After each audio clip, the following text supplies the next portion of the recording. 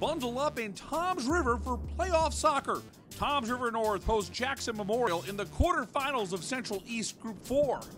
The Mariners went into the wind in the first half. Ali Beish with a great opportunity, but Jackson keeper Charles Harrison comes out to make the big-time save. At the half, we are scoreless. With the wind at their back, TRN turns it up in the second. Harrison comes up with another huge save on this shot. Charles Harrison keeping the Jaguars in the match. We take one more look at another outstanding save.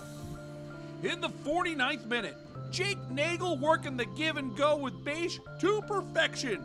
Nagle from the 18 breaks the scoreless deadlock. That is tremendous execution right there by the Mariners. Nagle's goal gives Toms River North a 1-0 lead. We move now to the 70th minute. Jared Brown, great turn on the throw-in. He gives the Mariners an insurance goal that seals the match. Toms River North gets a 2-0 win over Jackson Memorial.